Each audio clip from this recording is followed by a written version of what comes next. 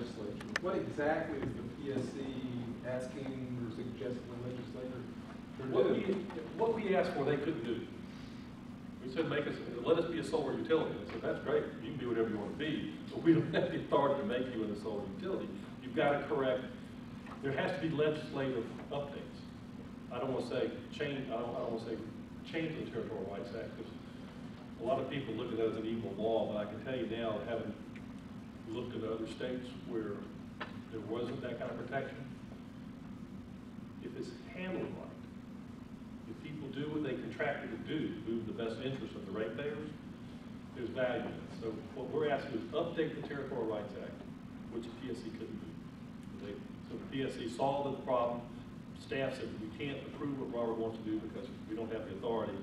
But so the PSC said, okay, that's fine. What we'll vote to do is encourage him to take it over the legislature, and we're going to provide back.